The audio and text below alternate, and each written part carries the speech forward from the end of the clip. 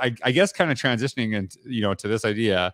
I know that you work with a lot of administrators kind of leading through this process and kind of trying to support them. So like, what are some of because we can talk about like what went wrong, but I don't think that necessarily helps people move forward. What are some of the best things that you saw like administrators do during this time to like support their staff, to support the kids? What are some of the things that you saw through this process? We have been working with the district all year long, and it has been a bumpy road because this has been a very difficult year.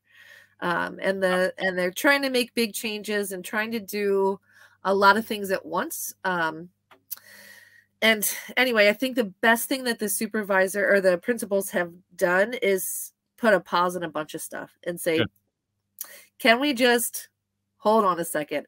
Can we slow down, bump it back to every other week, smaller bits? And that's been very helpful for the staff, and I think helpful for us too. So I think that would be my example.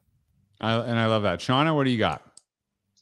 I was thinking of another school that we were working with that had done a grant last year, and so spent a whole year really invested in having their some key stakeholders within the district learning about universal learning. And then what they did this year was they said, okay, now we want to scale this, but we want to be really intentional and I think reasonable about it.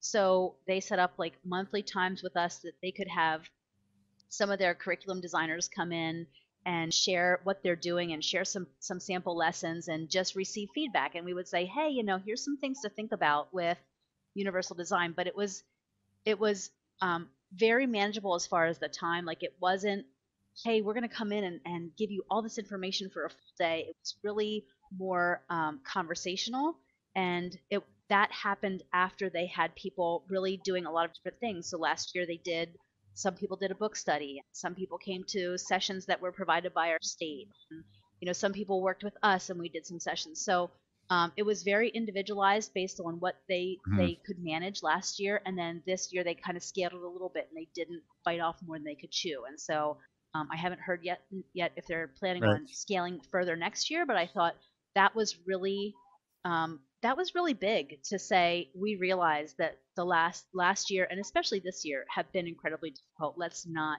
do too much. Yeah, and this is like when you talk about the scaling process, right? I think, and we kind of talked about this in the cohorts that we were working in together. A lot of times, there's a person who's like the curriculum specialist and blah blah blah, right? And they almost create it where there's a dependence upon that person having knowledge and sharing that out, as opposed to that person spreading that knowledge, really empowering people that will never necessarily have that role. But then that's how it spreads, right? So then and then there's this notion, and it's like the biggest lie ever. Oh, like, you should be really good that you work yourself out of a job.